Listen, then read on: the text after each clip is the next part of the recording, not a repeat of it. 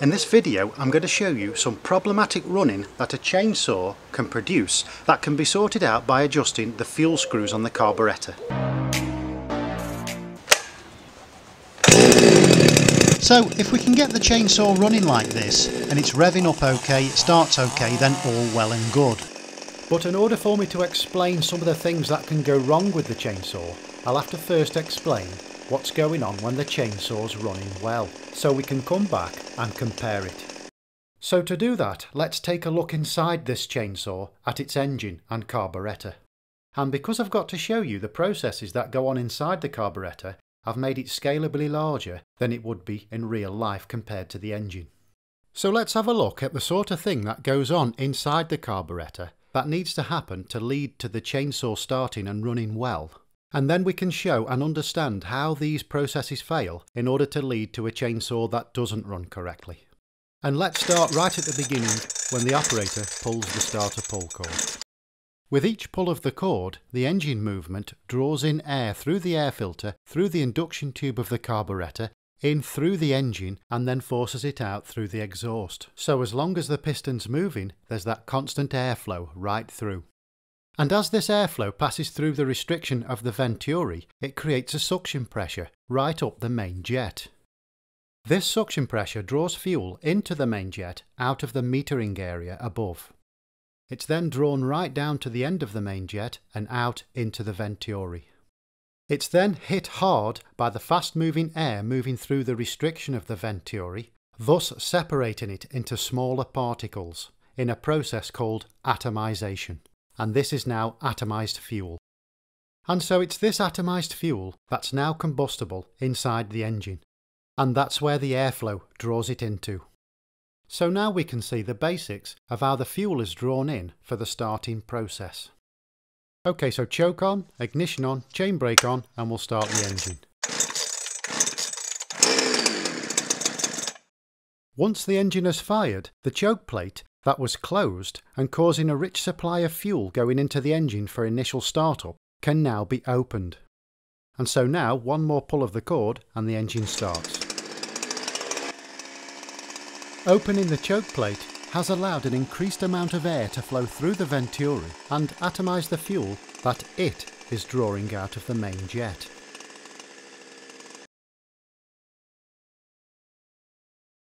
But what's happening inside the carburetor to produce an issue like this? Each time the throttle trigger is pulled to rev up the engine, it just bogs and dies. Well, everything's working fine with the throttle itself. The plate is indeed opening with every pull of the trigger. But for some reason, that's not resulting in what should be happening, and that is a higher flow rate of air being drawn through the venturi of the carburetor, drawing out a greater amount of fuel to support higher engine revs. Well, certainly in this case with incorrect fuel adjustment screw settings, where the high screw is screwed too far in, even with the throttle plate wide open, there's no extra air going through the carburetor because there's only so much fuel allowed out of the main jet. And that amount is enough for idling speed, but because there's only this amount allowed out, then when it comes to try and rev the engine, and the engine needs more fuel, then the engine's not going to rev up. There just isn't enough fuel for higher engine revs. And of course, without sufficient amount of fuel for maximum engine revs, then the engine's not going to draw in a maximum amount of air through the carburetor. So it's a knock-on effect. We need the air to draw out the fuel, but if the fuel is restricted in some way, then the fuel is going to prevent the engine from running at a maximum, and therefore prevent maximum intake of air.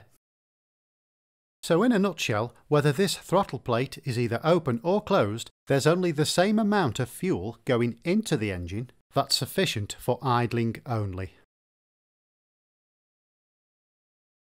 And so now, if we want to correct this, then it's worth trying to adjust the H screw outwards anti-clockwise slowly until the problem subsides.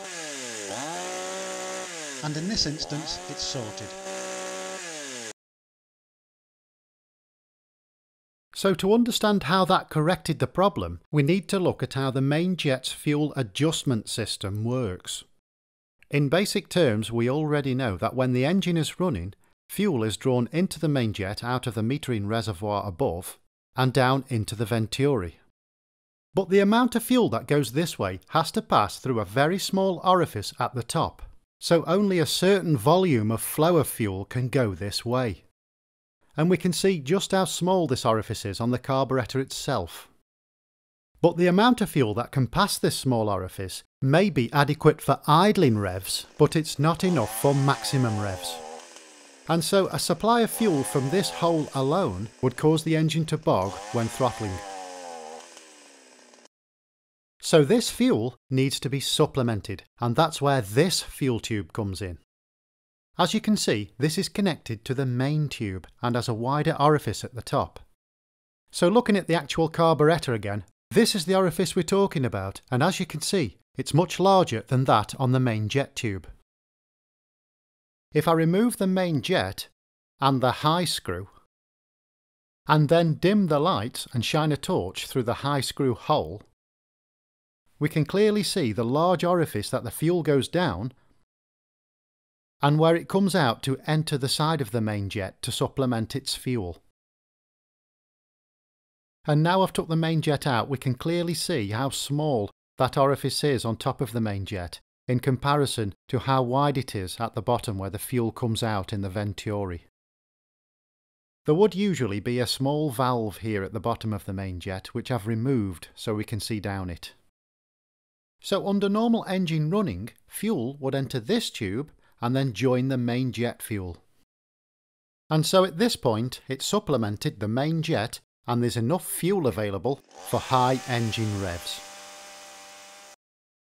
And so the way we can simply adjust the fuel and thus engine revs is by adjusting the H screw or the high screw. So the high screw protrudes into the carburetor body from its adjustable screw head on the outside all the way through to its specialised end that protrudes into the fuel tube. So basically, the more we screw this screw inwards, clockwise, the more it's blocking off the fuel that would supplement the main jet. And in doing that, the high revs would go from running correctly like this to more like this, which is usually said to be running too lean. And whilst this seems like the engine's got more power, it's usually considered as over-revving. And of course, if we continue to screw in and over-adjust, we're going to get this bogged down, because it's now blocking off way too much fuel. So the obvious remedy for this is to turn the screw anti-clockwise out to let more fuel down.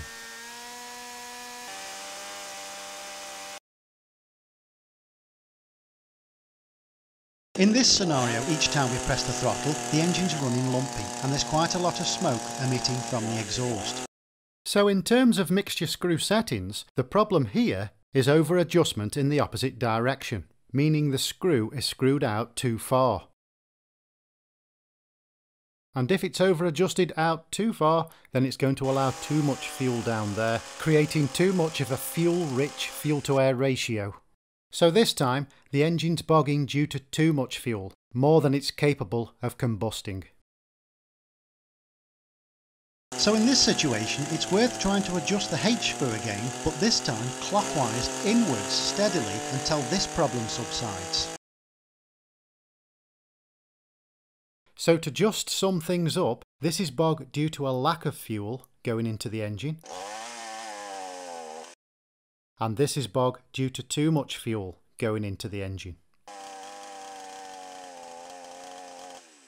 There's a clear, distinct difference between the two.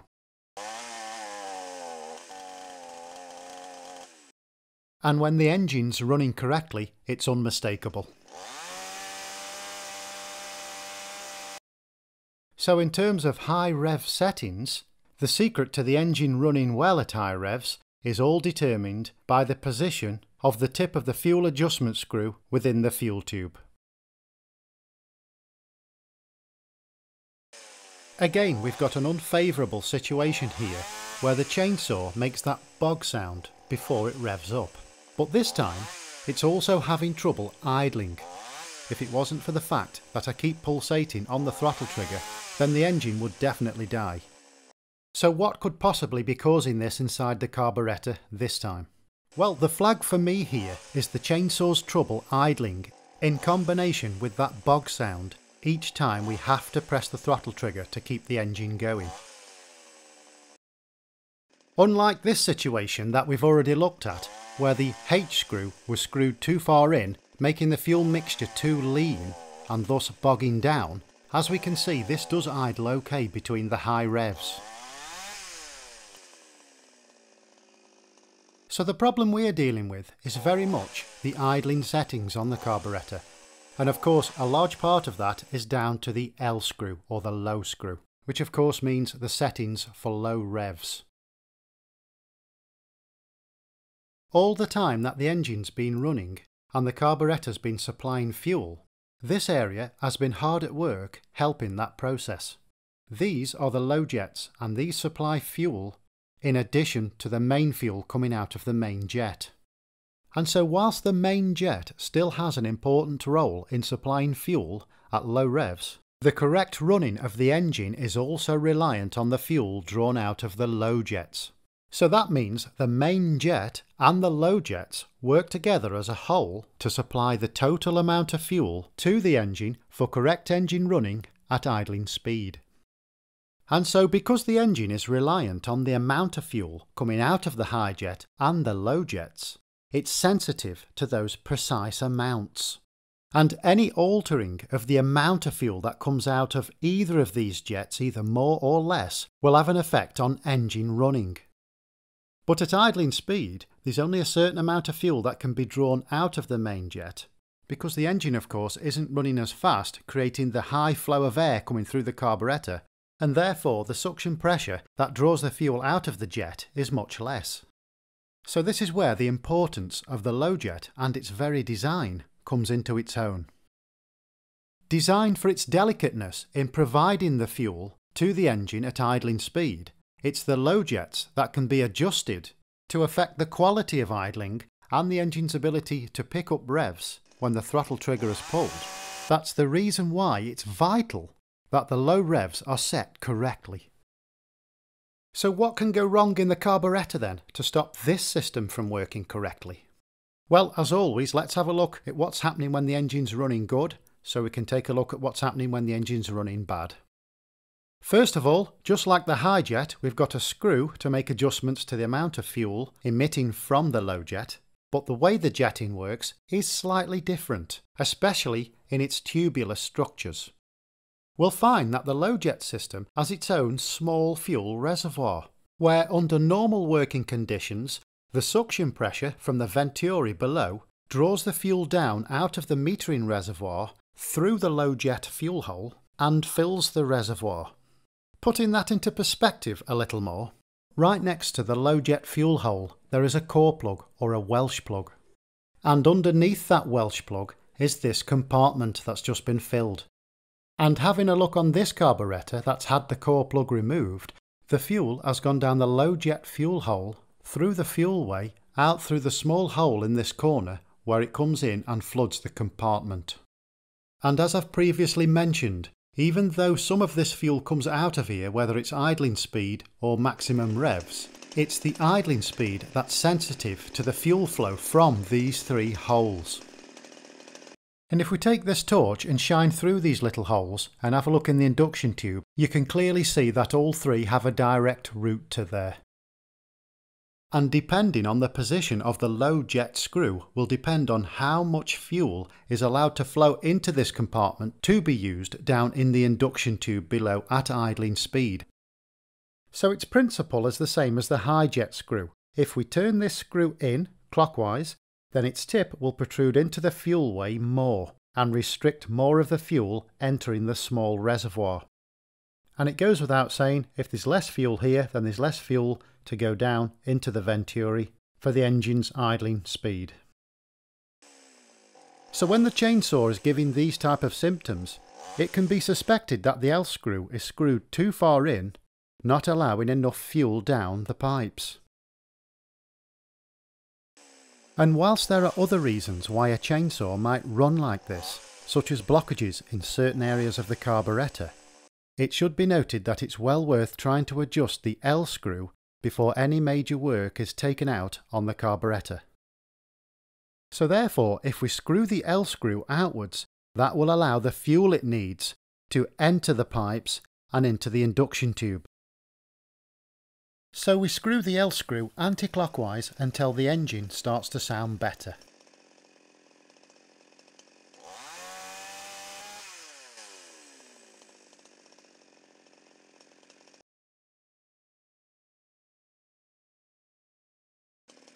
Okay, so in this example, the engine is idling a little lumpy and there's a bit more than usual smoke emitting from the exhaust, although it's quite difficult to see on camera.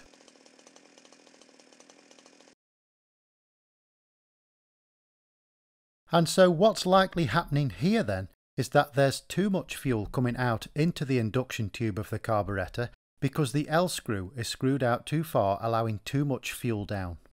And the engine is struggling to efficiently combust this amount of fuel.